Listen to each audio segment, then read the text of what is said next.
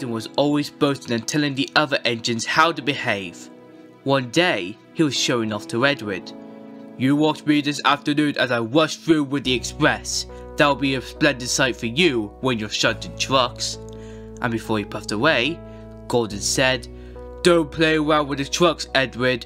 It isn't robbery, just don't do it." Edward ignored Gordon. It was fun playing with the trucks. He came up quietly behind them and gave them a push. Then he stopped suddenly and the silly trucks bumped into each other. "Ooh!" they cried. "Whatever's happening?"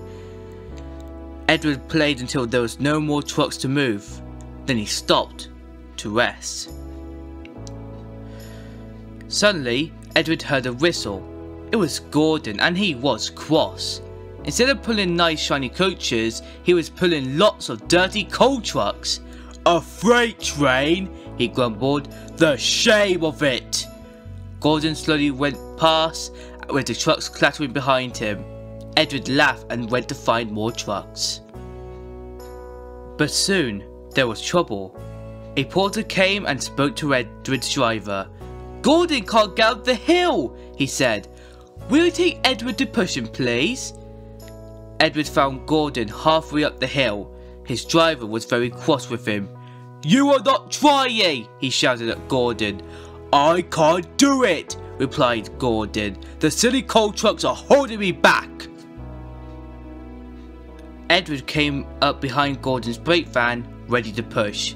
"You'll be no use at all," huffed Gordon.